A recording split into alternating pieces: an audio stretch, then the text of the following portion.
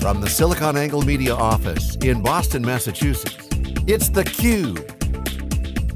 Now, here's your host, Stu Miniman.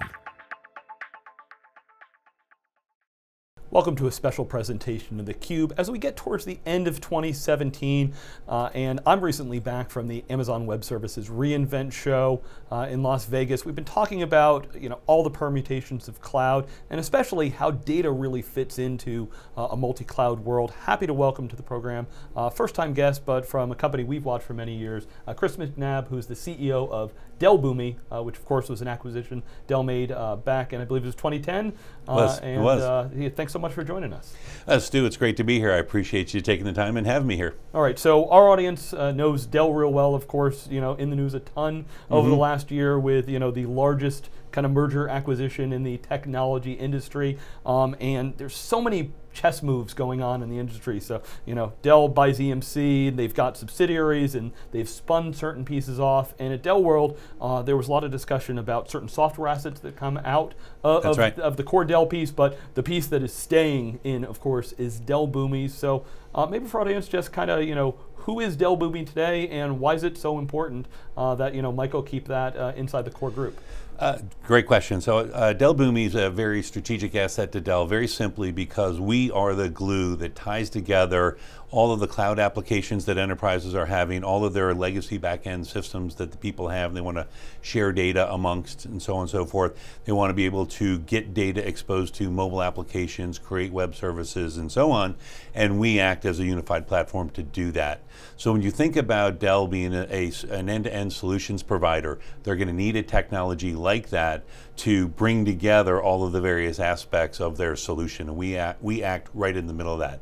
So we're very fortunate and just blessed to be the only asset that remains from the Dell Software Group sale. All right, and Chris, what I remember about Boomi is, it really ties into kind of that SaaS layer. So, there's always those arguments, oh, the infrastructure layer, where kind of, things like Pivotal fit in the stack. But, from our research, 2/3 of cloud revenue is on software as a service, and that is a highly fragmented, every vertical and industry has lots of solutions, so companies therefore end up with lots of different SaaS pieces, and that kind of is where you fit, correct? That's correct. And Stu, what happens is as people buy multiple SaaS applications, it's very much a hybrid thing. All these different vendors make that, and now your data is spread across all these different vendors' solutions.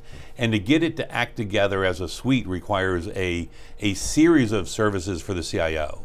They have to be able to move data from anything, they have to be able to manage it, govern it, and orchestrate it, and that's what we're here to help them with. Well, I just put it all on Microsoft and they'll do Active Directory and take care of everything for you, right? Well, it doesn't typically work that way. Most enterprises, while I think many vendors, including us to some degree, want to sit there and say, buy everything from us, that's not how enterprises operate.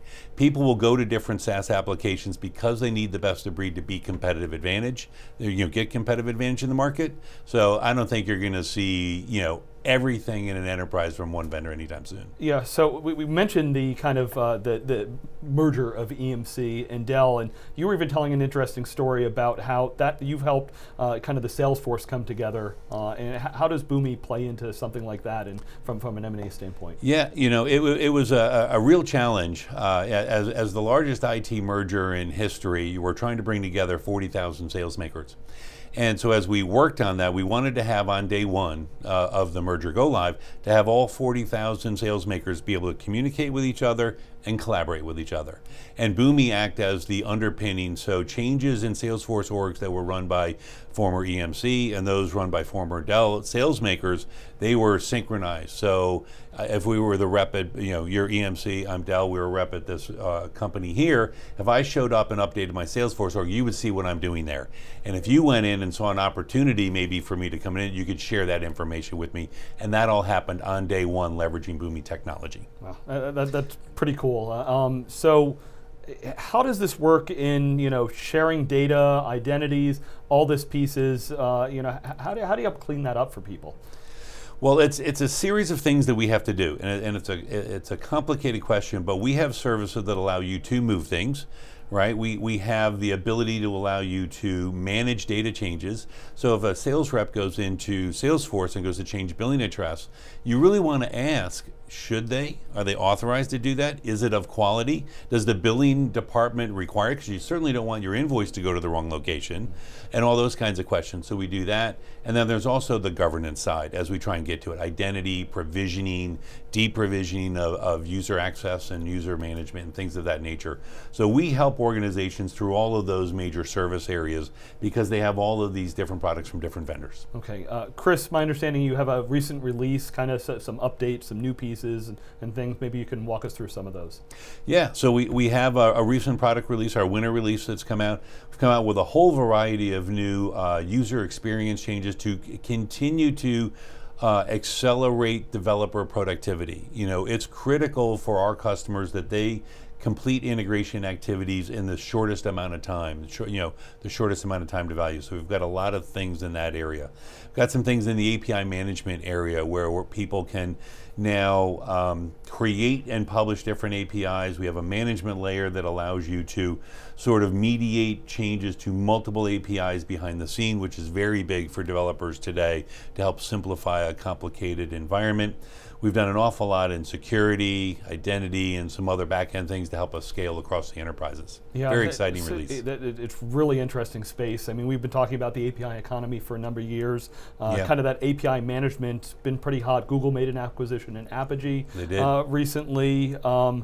You know, can I ask, where does your solution, where do you tend up selling it to, and then who's the one that kind of, or who are the groups that touch your product? So we tend to, when it comes to API management, that tends to be mostly in an IT kind of a sale, and it tends to be in the larger enterprise. So these are organizations that have an existing API management strategy.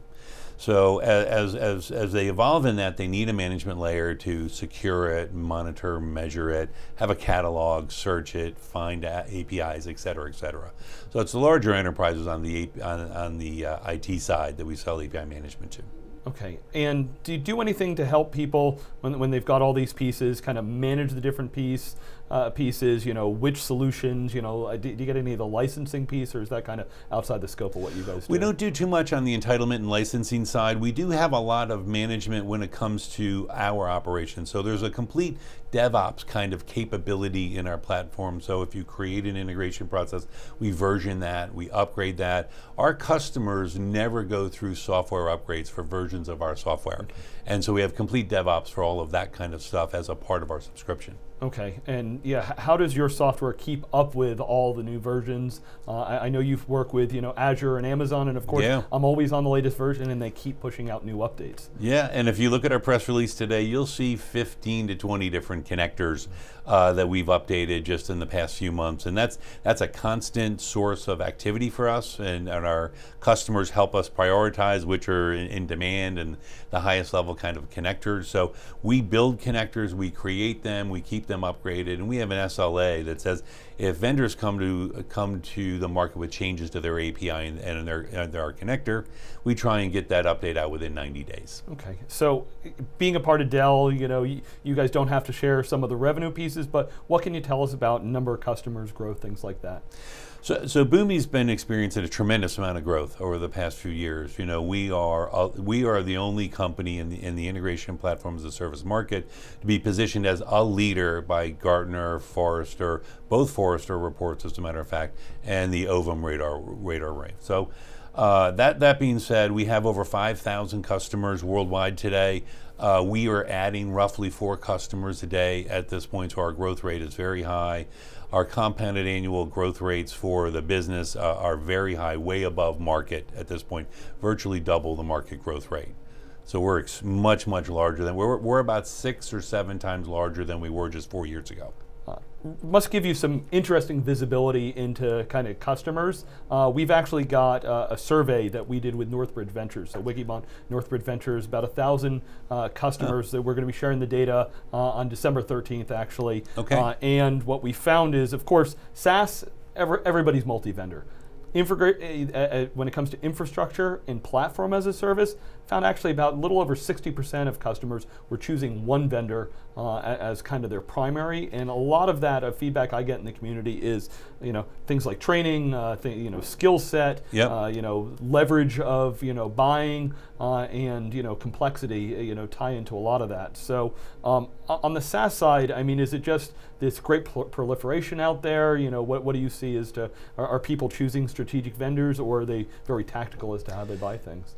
Stu, I think how we experience the market is people have a pretty clear idea of how the key systems in their enterprise, and that varies from vertical to vertical, right? But how those key systems and what vendors they want to use for those, and they create a core, I'll call it a virtual ERP, right?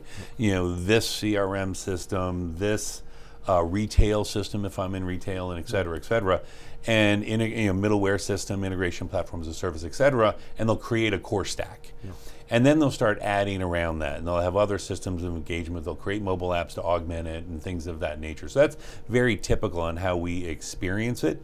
But what we don't see is somebody trying to do everything with a single vendor. Best of breed, because it brings that competitive advantage, is driving people to select what's the best thing out there today. Yeah, absolutely. And I mean, the diversity of applications that enterprises have, of course, kind of lend to that. Question for you though, something we kind of posited a bunch of years back, will we ever get to the point that we can really just have an enterprise app store? Customers want to be able to choose that best of breed, use what they want, but it's not that simple when it gets to the customers. Does your solution, help enable that kind of deployment? I love that as a vision statement. Yeah. I think it's a terrific vision to have, and I wish we could get there sooner, but our platform does enable that. Our platform glues together all of these systems from different vendors and gives you a common way to share data, gives you a common way to make sure you're managing changes to the data that are in those systems from different vendors, gives you a common way to govern user access, roles, what people can do, what they're allowed to do and not allowed to do, et cetera, across that space. So I think the next great step there, we can provide a tremendous amount of value to our customers in being able to help solve those problems. I think we're a little bit a distance away from your vision. All right, so you mentioned governance. Can you just walk us through how kind of security, governance, and compliance fit into how you do things? The public cloud guys in the past tend to be, well, here's our policy. Where do the policy lives? How do people manage it? How do you fit into that? So there's a couple sides to it. So when you think about identity management in terms of your users and your employees accessing data in various applications and so on.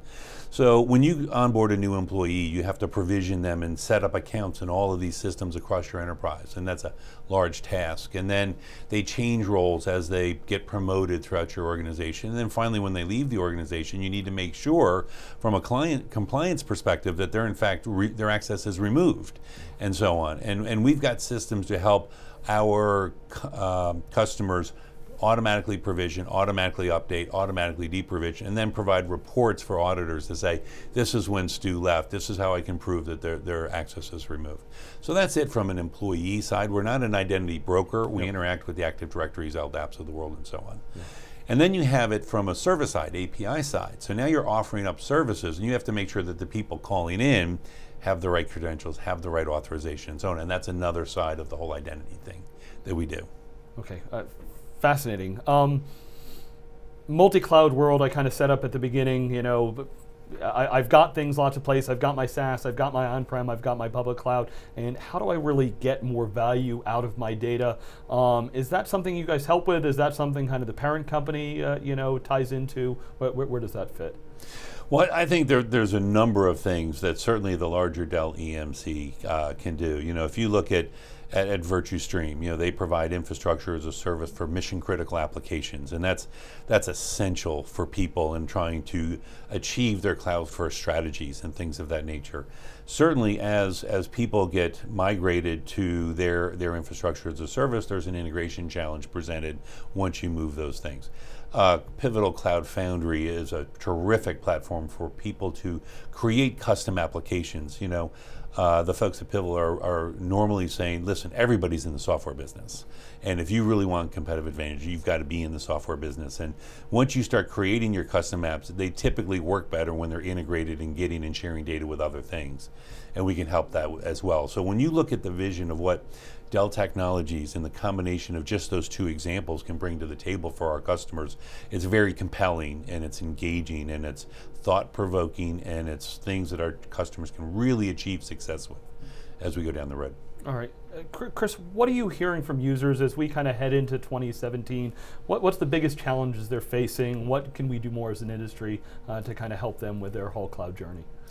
Right now, Stu, the biggest challenge that customers come to me, and they come to me with a number of different ways of saying it, but quite frankly, it's the challenges that are presented by the hybrid IT environment, which is, I've got cloud for multiple things, I'm trying to do some IoT stuff and mobile stuff. Integration demand is increasing exponentially because of all these new endpoints, and I'm trying to manage and govern it, and it gets hard. So it's presented this way. You have a new CRM and so on, and you have a different contracting system that you pulled out of your old-fashioned ERP. CEO used to come to the CIO and say, print me out a list of customers. And you'd go into the reports menu and print, and out come literally a minute later, out comes your customers. That doesn't happen anymore. Now that you've spread your data out all over the place, and people are changing Salesforce, and it's different than what's in your ERP, that's different in your contract system, now they ask the question, say, print me out my list of customers, and you're like, what list of customers? The list of my closed one in Salesforce, my list in my ERP that I'm billing, my list in my I don't know what my list is now. And now the CIO comes back and says, I need 2 weeks. Let me figure that out for you. And people just don't understand why it's that complicated. That challenge, that hybrid IT challenge, is at the core of all the different requests that I get. Yeah, well, wasn't cloud supposed to really simplify all this? We'd make it real easy. I mean, I hear all the IoT discussion, and I'm like, wait, order of magnitude surface area, way broader scope of everything, and boy, things get a lot more complicated as we look at the future. They actually have gotten much more complicated, but it's the integration platform as a service vendors that are helping simplify that and helping make that manageable again. It's taking us a little bit to recover from what has been lost, and we're addressing those needs as our customers scale into new areas. So we are making really good progress there and helping people quite a bit to address those. So now the good news is you can buy all the cloud apps you want from all the different vendors you want, get your best of breed, get the thing you need to drive competitive advantage, and you have a reference implementation that glues it all together for you and provides the pre-integration, the management, and the governance. Well, it's terrific. Chris, I think that's a perfect way to end our discussion. All the pieces in a multi-cloud world, you've got all of your SaaS, you've got your data, and the integration platform as a service from companies like Dell Boomi, pulling it all together. Chris, thanks so much for coming to the office here. It's been a pleasure to have you, and be sure to check out SiliconANGLE.tv for lots more of our event coverage around the enterprise tech industry. Thanks for watching theCUBE.